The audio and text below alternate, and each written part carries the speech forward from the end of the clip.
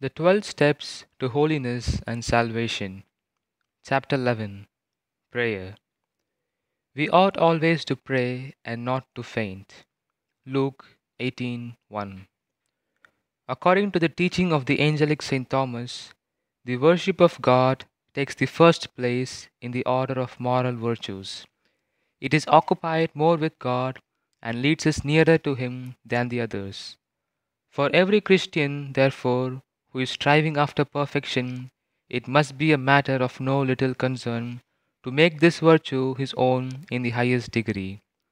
Now, the easiest means of doing so, a means that we can employ at all times and in all places, is found in prayer.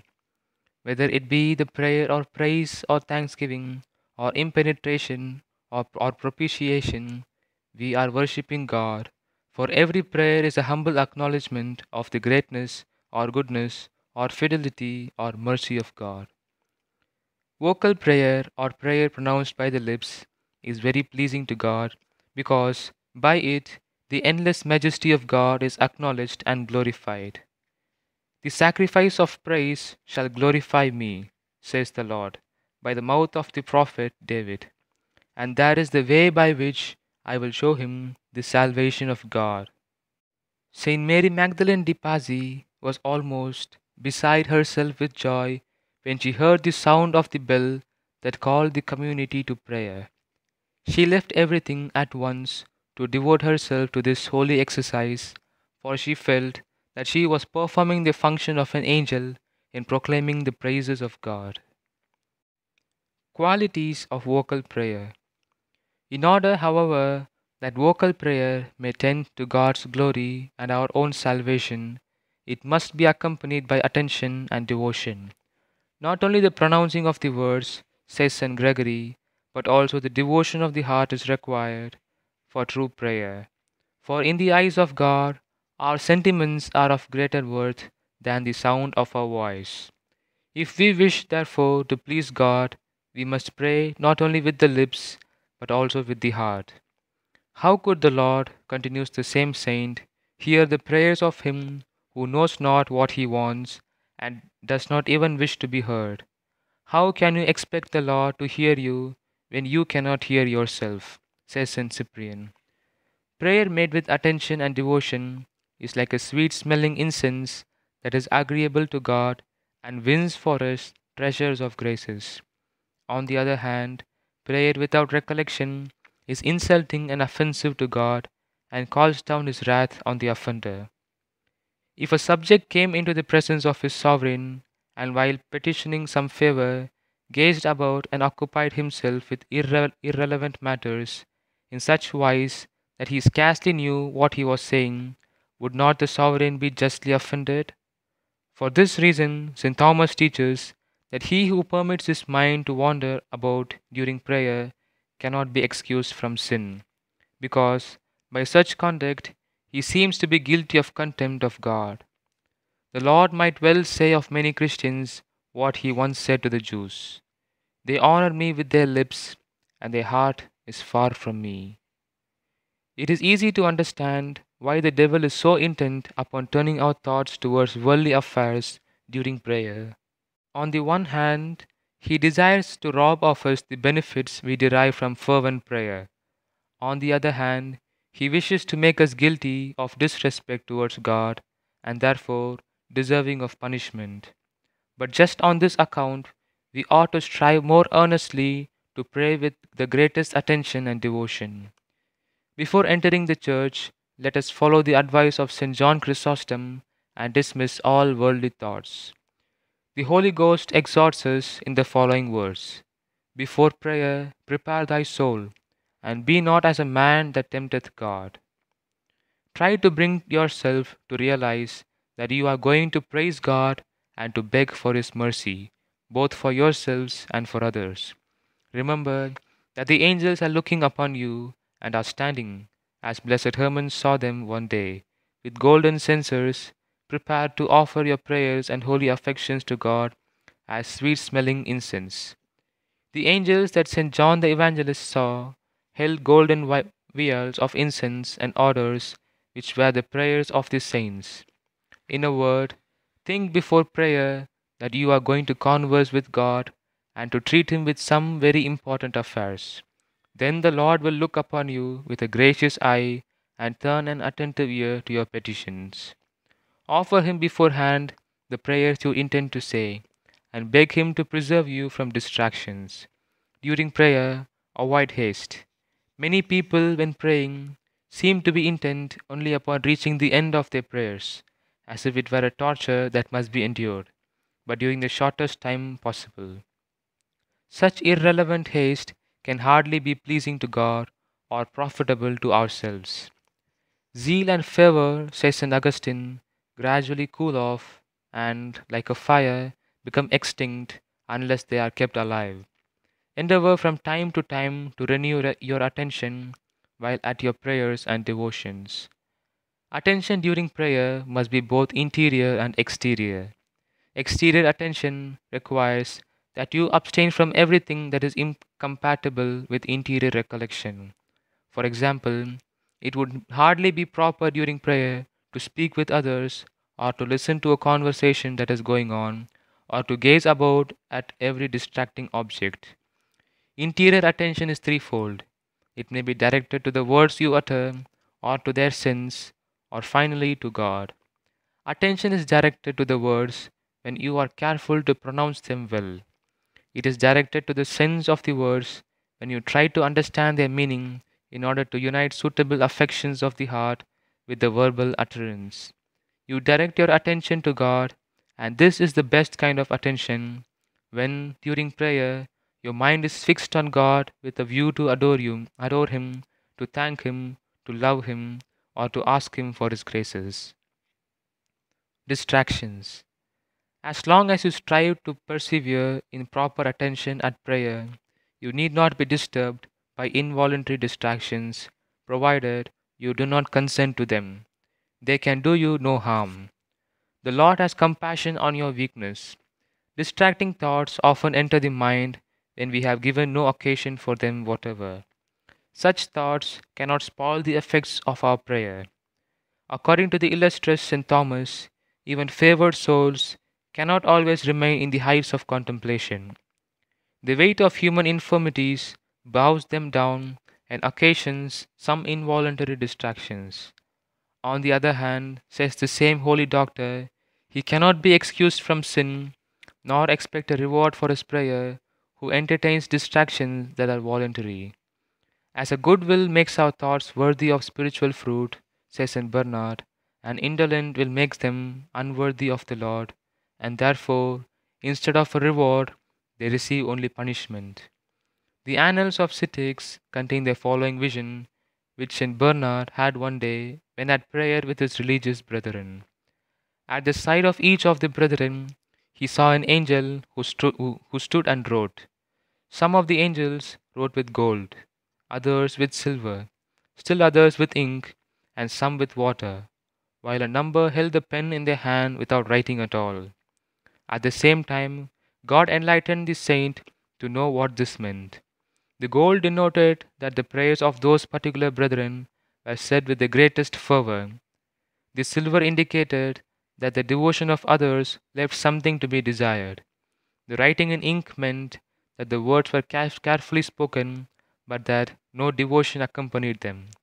The water was intended to show that the words were carelessly pronounced, and little or no attention paid to what was said.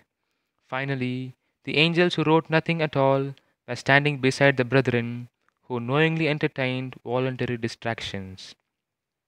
The devout words which the lips pronounce awaken devotion in the heart, says the angelic doctor. For this very reason, the Lord has taught us to use vocal prayer in order that the heart within may desire what the lips externally express. In regard to the words of David, I have cried to the Lord with my voice. St. Augustine writes, many call upon the Lord, but not with their voice. That is to say, they call on the Lord not with the voice of the soul, but with the voice of the body. Call with your thoughts, call with your heart, and then the Lord will certainly hear you. Ejaculations. The easiest means of practicing vocal prayer consists in uttering fervent ejaculations. These pious outpourings of the heart need not be restricted to any particular place or time. They are in order at all times and in all places, at work, at meals, at recreation, at home, or far away from home.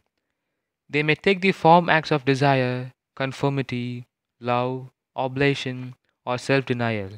They may be acts of petition, thanksgiving, humility, confidence, and the like. The saints of God placed greater value on these little prayers than on long devotions, because the former are more calculated to keep us in the presence of God. St. John Chrysostom says that he who frequently utters ejaculations closes the door against Satan and prevents his constant annoyance with wicked thoughts. It is by acts of love, conformity, and self oblation, together with the invocation of the holy names of Jesus and Mary, that we give the greatest pleasure to God. One who loves thinks constantly on the object of his love. A soul that loves God will therefore always think of Him and seek occasions by fervent sighs and ejaculations to manifest her love. Be careful on all occasions, alone as well as in company, to say frequent to your heavenly bridegroom, O my God, I desire only Thee and nothing else. Or, I give myself wholly to Thee. I desire what Thou desirest. Do with me according to Thy good pleasure. These few words alone are enough. My God, I love Thee, or my love, my all. You may also, without uttering a word, raise your eyes to heaven or cast a loving glance at the tabernacle or the crucifix. These silent acts are especially to be recommended because they require no effort. They can more frequently be made and are often intended with greater fervor than other ejaculations. The best acts of love, of course, are those that well up from the depth of the heart at the impulse of the Holy Ghost. The perfection of divine love consists in the union of our will with the will of God. Therefore, we may not desire anything but that which God desires. If we do His holy will, no matter to what station in life the Lord may call us, we shall surely arrive at sanctity. It will be profitable then to select choice passages from Holy Scripture and to repeat them often in order to foster a union of our will with the divine. For example, say often with the Apostle, Lord, what wilt thou have me to do? In contradictions and afflictions of body and soul, say with our blessed Redeemer, My God and my Father, be it done to me as thou wilt. Thy will be done on earth as it is in heaven. The Lord recommended to St. Catherine of Genoa, every time she said the Our Father, to pay particular attention to these words, Thy will be done, and to beg for the grace to fulfill the will of God as perfectly as the saints in heaven. The holy names. Among all ejaculations and prayers, the invocation of the holy names of Jesus, Mary, and Joseph should have the first place. All that we love and desire and hope to possess is summed up in these beautiful names. The holy name of Jesus fills us with consolation, for when we invoke Him who bears it, we find comfort in all our troubles. The name of Jesus is called by the Holy Ghost oil poured out, and rightly so, for the oil serves as light, as food, and as medicine. The holy name, according to Saint Bernard, is a light. By this most sacred name, we are happy children of the true light, that is, faith in the true Church of God. The holy name is food for the nourishment of our souls, for it strengthens the faithful and affords them peace and consolation in the midst of the misery and persecutions of this world. Finally, the holy name is medicine for him who invokes it. When the light of this name appears, says St. Bernard, the clouds are dispersed and the heavens remain serene. When the soul is tossed about by the storms of trouble or sorrow, she needs but to call on the name of Jesus, and the storm will subside and calm will be restored. Should you have the misfortune to fall into sin and grow diffident to pardon, Invoke the sacred names, and hope of forgiveness will revive in your soul. St. Peter tells us that there is no other name under heaven given to men whereby we must be saved. Jesus Christ has not saved us only once. He is continually saving us by His merits. When, in accordance with His promise, He frees us from the danger of sin as often as we invoke His holy name. Whatsoever you shall ask the Father in my name, that I will do. Therefore, St. Paul exhorts us not to neglect this great means of salvation, assuring us that whoever calls upon the name of the Lord shall be saved. With the holy name of Jesus, we must unite the beautiful name of Mary. The name of Mary, like that of Jesus, is a name from heaven above, and it is so powerful that all hell trembles when it is pronounced. At the same time, it is a name of exceeding sweetness because it denotes the exalted Queen who is at once the Mother of God and our Mother, a Mother of mercy, a Mother of beautiful love. As breath is the sign of life, says St. Germanus, the frequent invocation of the name of Mary is a sign that the grace of God is within us or will very soon be there. The holy name of Mary has particular efficacy in overcoming temptations against holy purity. Happy is he, says St. Bonaventure, who loves thy holy name, O Mary. Thy name is a glorious and wonderful name. They who invoke thy powerful name at the hour of death have nothing to fear from the assaults of hell. Finally, it has always been a laudable practice of devout Christians to unite with their names of our Lord and His Holy Mother the beautiful name of Saint Joseph. If the King of heaven and earth conferred on him the honor of being the foster father of his beloved Son and the protector of the Son of the Immaculate Mother, surely it behooves us to honor him and invoke his particular intercession. St. Teresa says that she never remembers to have sought his aid in vain. Jesus, Mary, and Joseph, I give you my heart and my soul. Jesus, Mary, and Joseph, assist me in my last agony. Jesus, Mary, and Joseph, may I breathe forth my soul in peace with you. Mental prayer or meditation. Our divine Redeemer has no need, as St. Ambrose says, to retire to a lonely place to pray. For as his blessed soul was constantly in the presence of his heavenly Father, in every place and in all circumstances, he thought of him and continually interceded for us.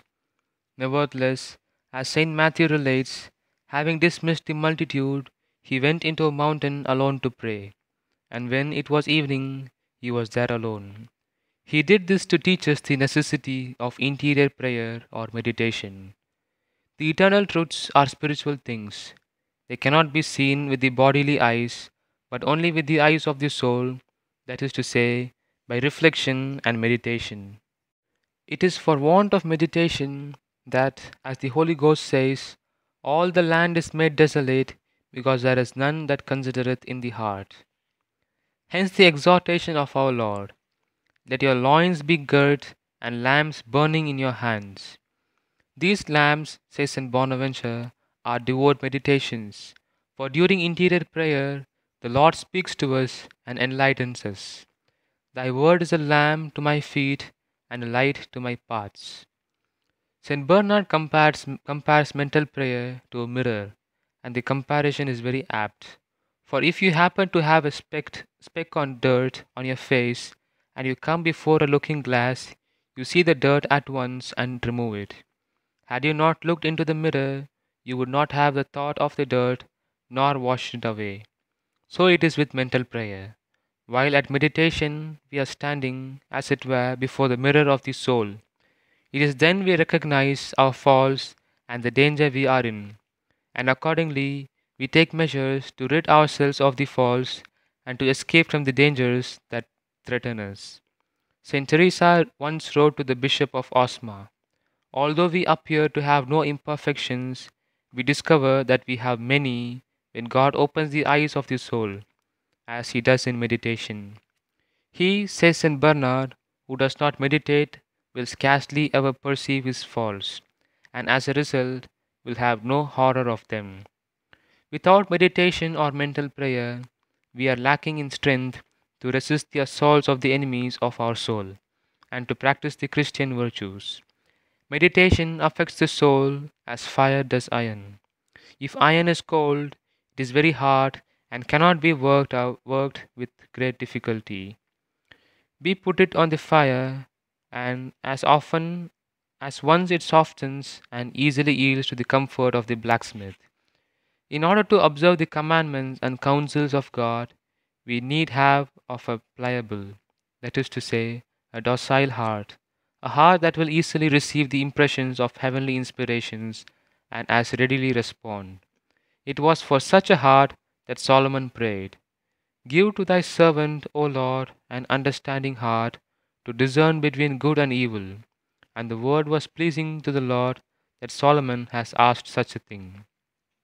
In consequence of sin, our heart is by nature a hard and obstinate heart, given to pleasures of sense and opposed to the law of the Spirit. Therefore, the Apostle complains, "I see another law in my members, fighting against the law of my mind, and captivating me in the law of sin, that is, in my members." But under the influence of grace, which we receive in meditation, the heart will soon grow docile. The sight of God's goodness and mercy and the wondrous proofs of His love serve to inflame our hearts, and we listen with joy to the voice of our Lord and Master. Saint Bernard, when writing to Pope Eugene III, begs him to never to omit meditation, though many and weighty affairs may claim his time and affection. Necessity of mental prayer. Without mental prayer, we shall never practice the prayer of petition as we ought, and this prayer of petition is absolutely necessary for eternal salvation. Pray without ceasing, says the Apostle. We are all poor beggars, as David once said of himself, "I am a beggar and poor." Now, the only hope of the poor is to ask alms from the rich. In our spiritual poverty, our only recourse is to beg God by prayer for the graces of which we stand in need. St. John Chrysostom says, "Without prayer, it is absolutely impossible to lead a virtuous life." Whence, the universal depravity of morals, asks the learned Bishop Abele, is not from the neglect of prayer. As we have seen before, the absence of meditation makes us blind to our own condition and needs. Hence, we are led to neglect the prayer of petition. A great servant of God once said, "Meditation and sin cannot exist together." And experience teaches that those who are zealous in the practice of meditation rarely, if ever, fall into God's displeasure. A soul that loves meditation, says the royal psalmist, is like a tree that is planted by the running waters. It bringeth forth fruit in due season, and all its actions are meritorious before God. The method of Saint Alphonsus. For the exercise of mental prayer, it is well to follow some approved method. The method of Saint Alphonsus is a very commendable one because it is both simple and practical. He divides the meditation into three parts: the preparation, the consideration, and the conclusion. With regard to the preparation, he says, "Endeavor to dispose both soul and body for this important exercise. Dismiss all distracting thoughts and say what St. Bernard said on entering the church. Remain here, all you earthly and distracting thoughts. I may have leisure for you after meditation. Recite briefly an act of faith in the presence of God, together with profound adoration of His infinite majesty. Humbly ask pardon for your past offenses, and beg for light and grace to make your meditation well. Recommend yourself to the Blessed Virgin, Saint Joseph, your guardian angel, and your holy patrons. These acts must be very fervent but brief, so as to proceed at once with the consideration.